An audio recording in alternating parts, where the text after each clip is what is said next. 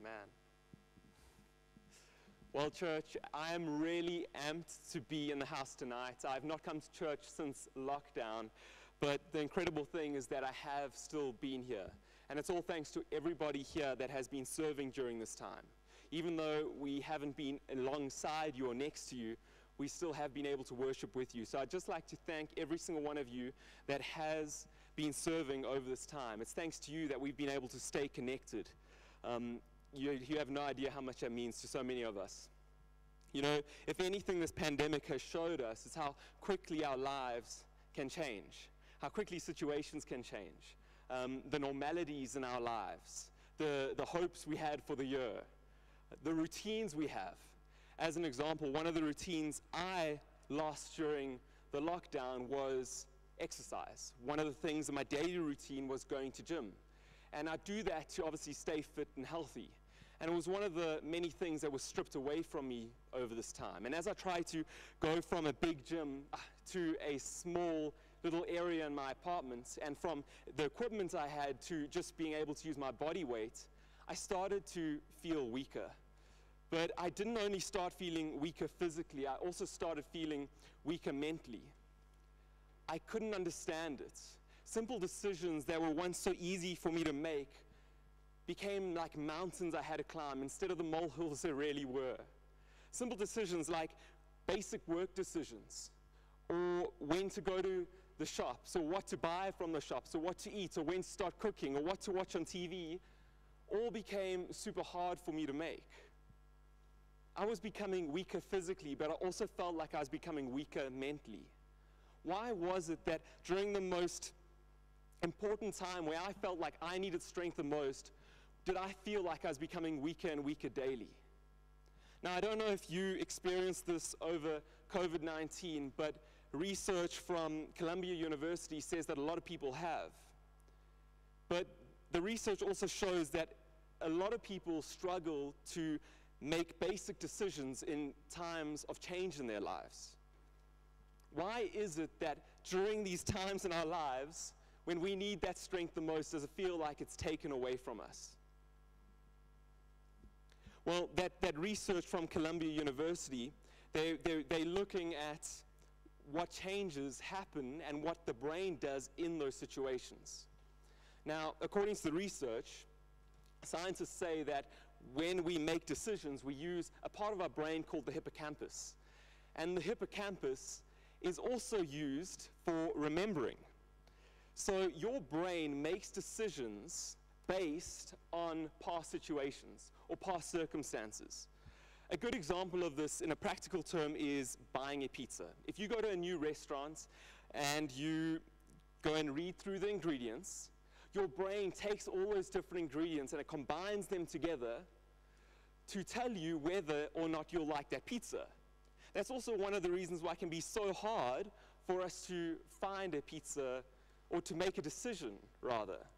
But what happens when you read through those ingredients and there's an ingredient you don't know? Well, what the brain does is it keeps searching for answers to that question. What is this ingredient? What does it taste like? And the brain does that in all different situations. So when your life changes, or when situations in your life changes, your brain, even though it's something that you do over and over again, and it's a basic decision usually, it starts becoming harder because when the brain tries to put it all together, the new situation you're in is different. And that is why that during times of change in your life, whether they're big or small, your brain seems to struggle in some way.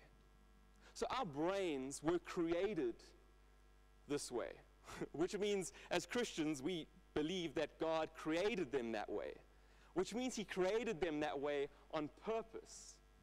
Why would God create our brains on purpose so that in situations and changes, when we feel like we need it the most, do we feel so weak?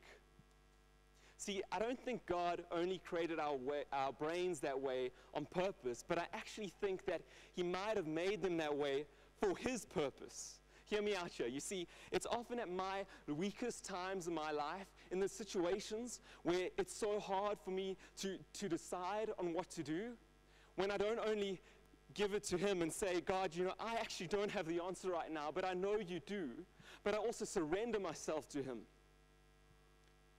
It's during times in our lives when we are feeling weak, when we give and surrender our problems and worries and concerns over to God. And I think that is why God created us that way, because he knows that at our weakest moments, he knows that we can surrender and give it to him, and he'll be able to guide us and show us where we need to go. A really good example of this practically was a couple of weeks ago, when Elon Musk, after the SpaceX and Dragon crew from NASA came back to Earth, he had a press conference. A man, by the way, who isn't religious, in the press conference said that he prayed for a safe return of the two men. A man who says that religion and science can't coexist admitted that at his weakest moment, where he could do nothing else, that he cried out and prayed to God he doesn't even believe exists, but his brain was created that way by God, so that at his weakest moments, when he can do nothing else, he doesn't look at himself or look at others. He looks at God and asks him for help. He asks him for strength. How crazy is that our brains are created that way? There's so many examples in the Bible of how weak people, once they go to God, how they become strong. A really good example of this is Gideon. We're introduced to Gideon when he is portrayed as a weak, timid man who is hiding away and fearful for his life.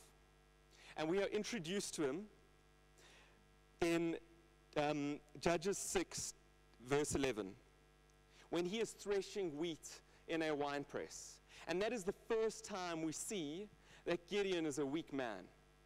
Now, how? Why would that show us that he's a weak man? Well, he was threshing wheat in a winepress, and that was not where you threshed wheat.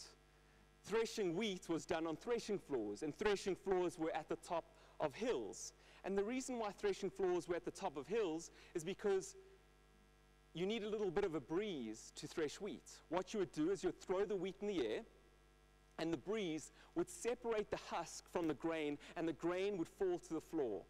You needed a breeze to separate the husk from the grain. You needed a breeze to successfully and quickly thresh wheat.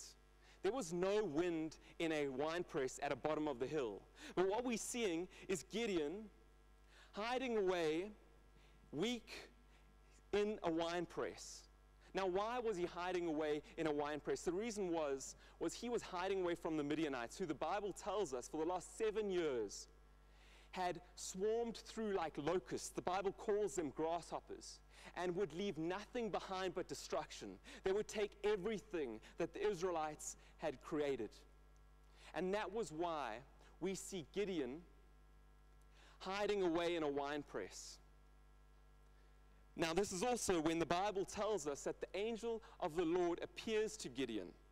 Now, the Bible tells us the angel appears to Gideon because it's not normal for an angel just to appear, right? We don't just walk around and suddenly there's an angel like with us all the time. So the Bible tells us that the angel of the Lord appears to him, which is crazy because Gideon is also hiding away in a winepress. But what's also crazy is what the angel says to Gideon during this time. This is what the angel says to Gideon, chapter 6, verse 12. And the angel of the Lord appeared to him and said to him, "The Lord is with you, mighty man of valor."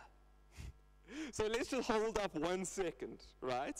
Gideon is hiding away in a winepress, fearful for his life, when an angel of the Lord appears to him and calls him a mighty man of valor, a strong person, a hero, when he is anything but that. We can see that he's not a mighty man of valor. We know this. So why does God call him that?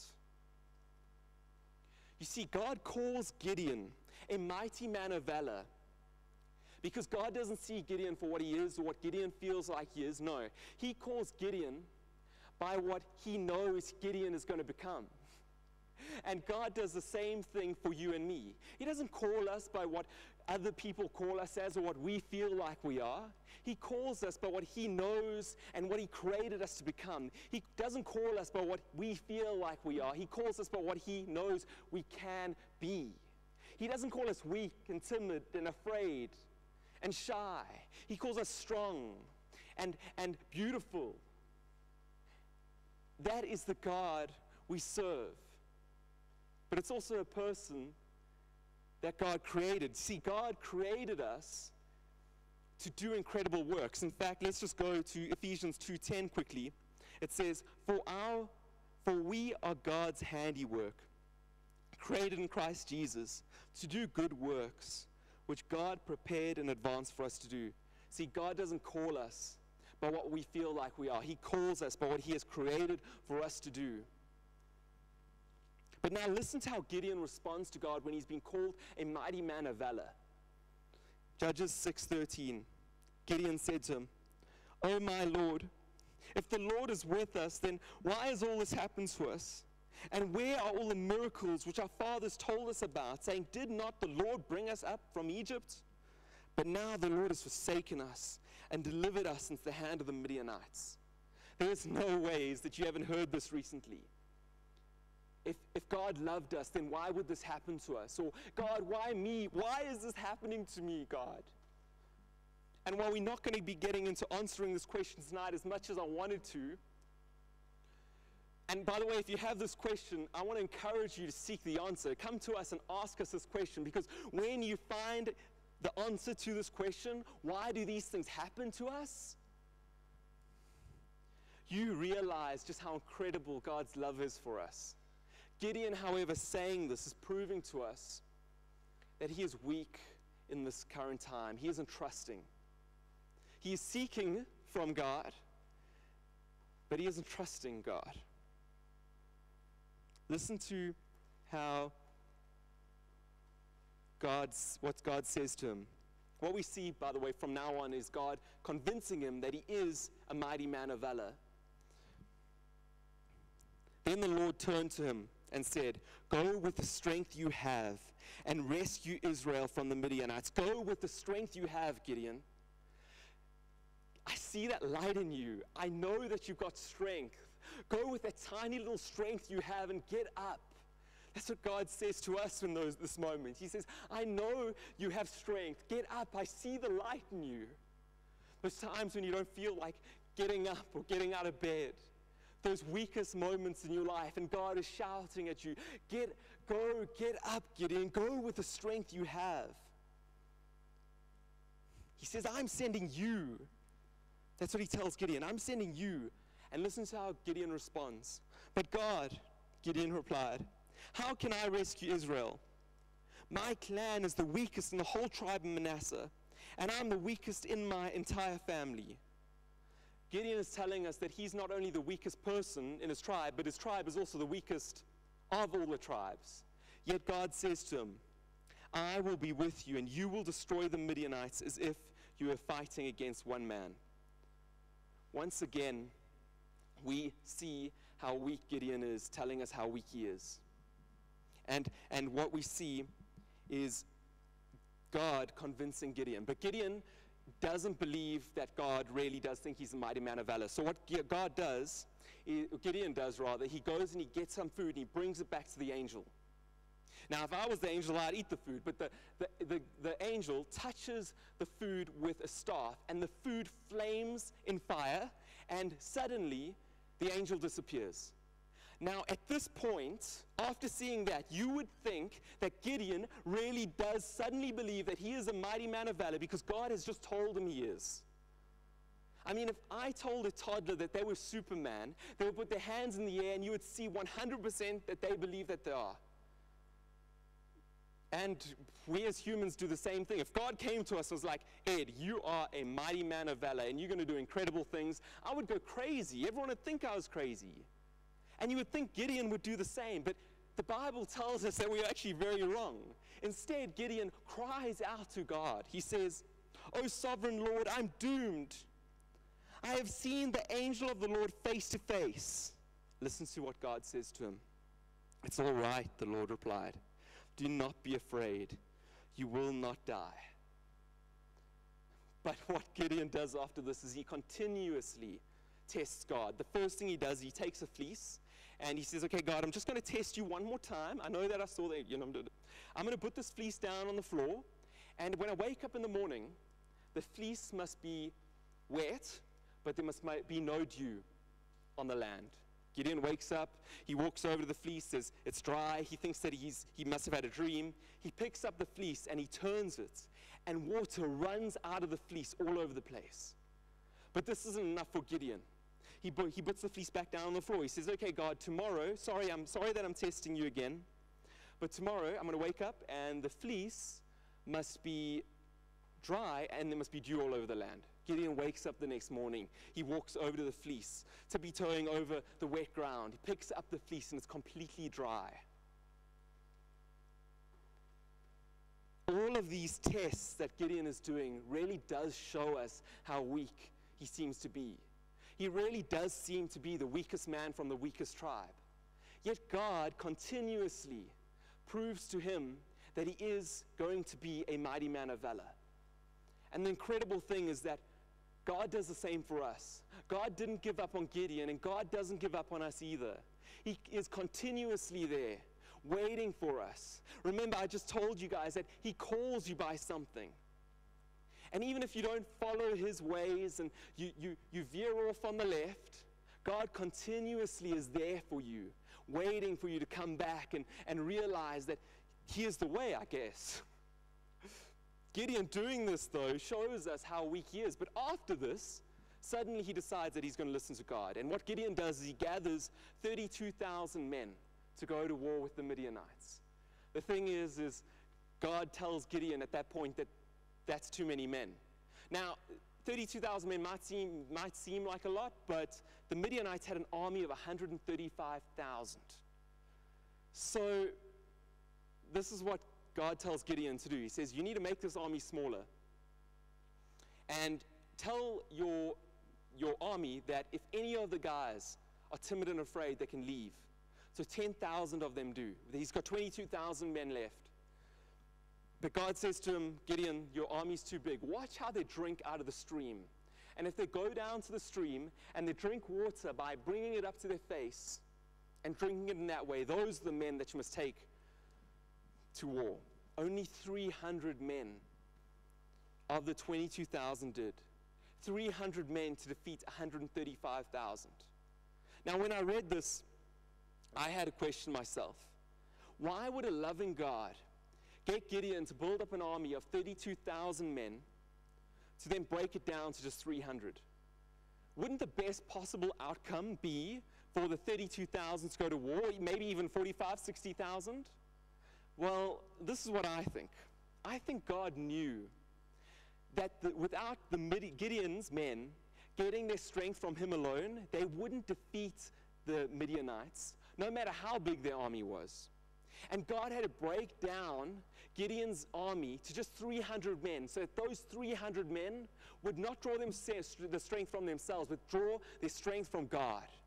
Because that was the only way that they would possibly be able to defeat the Midianites. I also think that if the 32,000 men did go to war and did draw their strength from God, it would have been very easy for them to turn around and go back home and tell their wives and their girlfriends and their family that they were the ones that did not admit that God was the one that gave them the strength in that time. But with just 300 men, it would be impossible for them to defeat the Midianites of 132,000. So that's what God did. He took the weakest man from the weakest tribe with the smallest army, and they defeated the Midianites to show us that it doesn't matter how weak you may feel or how weak you may seem or where you came from, but with God's strength and God's strength alone, anything is possible with his strength.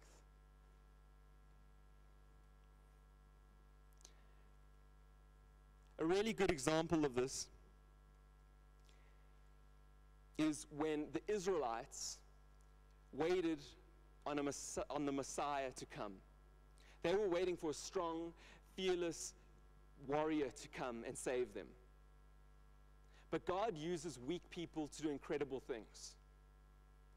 He uses weak people to do incredible things. And what we see, instead of the strong, fearless warrior coming out, we see a poor carpenter from a town called Nazareth, a town, by the way, which everyone said nothing good came from. And this man called Jesus went and taught about God's word. And he healed people. He calmed waves.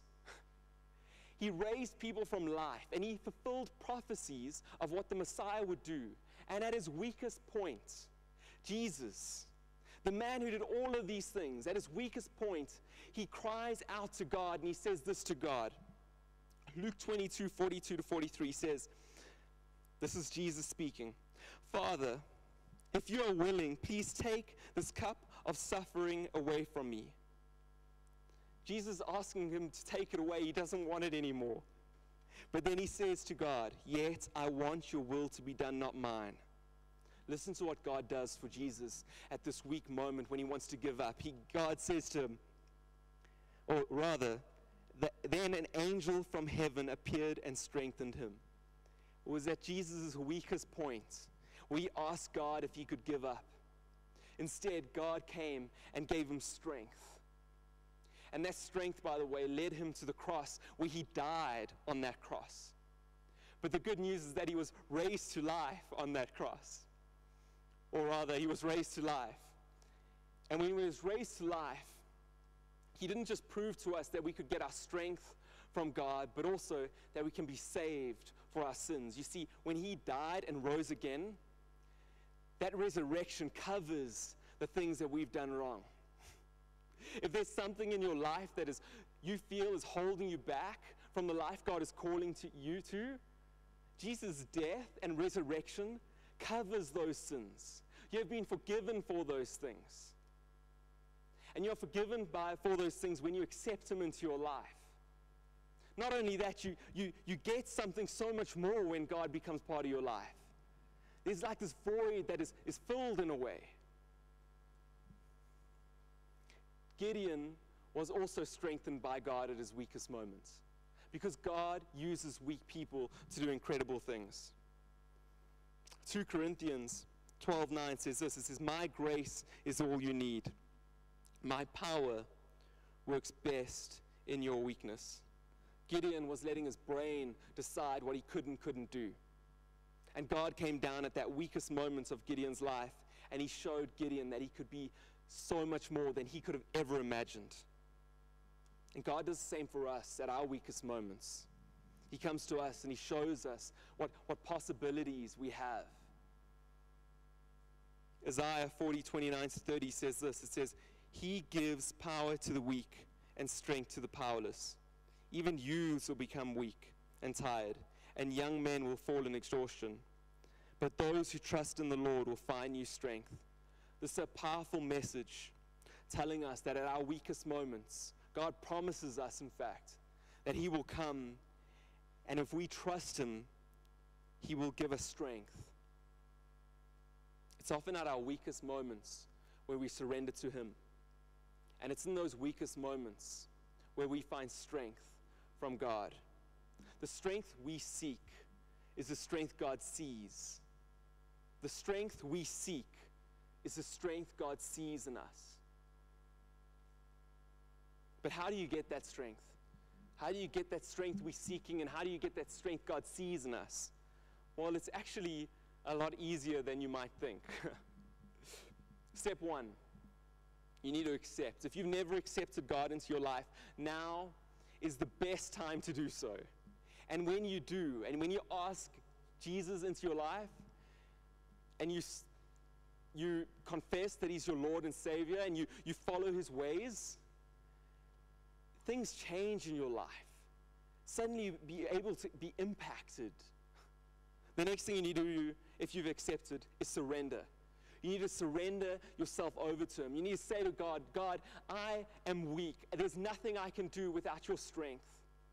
And when you do that, and when you surrender and you mean it, the next thing you need to do is you need to ask. You need to ask God to come into your life and show you and strengthen you and guide you. And when you do, and when you have accepted him as your Lord and Savior, and you have surrendered your weakest moments to him, He does. He comes into your life and He strengthens you. Some of the strongest people I know are the people who every day surrender and give over their problems and issues to God. Because they don't draw strength from themselves at those points. They know that the strength comes from the Lord. When you do these things, you go on a journey. And you go on a journey with God, where He strengthens you and guides you and points you in the right direction. Don't do life alone. Do life with the strength God gives you. You see, the strength you seek is the strength God sees in you. And the strength God sees in you is the strength you receive when you surrender to Him. So now we're going to pray that we seek the strength from God and that we receive it in our weakest moments. Let's pray. God, I just want to thank you so much, Jesus, that at our weakest moments, God, when we feel like there's nothing else we can get, there's nothing else we can give, at those weakest moments where we feel like we just can't do anything more, Lord, that we know that we can come to you in those weak moments and we can ask you for the strength, God, that we need to get through those times, God. Thank you, Lord, that your heart is open to us, Lord, and that you allow us to come and draw strength from you, God. Lord, I ask if there's anyone in this house tonight, God, that needs to accept you tonight and wants to accept you, Lord, that you give them the strength to do so, Lord. And also, Lord, I ask the people that need to surrender to you tonight, God, that they do that too, Lord. That we surrender all of our weaknesses and worries and concerns and pains and sufferings to you, God, so that we can draw strength from you, Lord. The strength you've promised us, the strength you gave Gideon, Lord, the strength you gave Jesus in the times when they needed their strength the most, God. Thank you, Lord, that you give us strength, Jesus, when we need it. In Jesus' name, amen.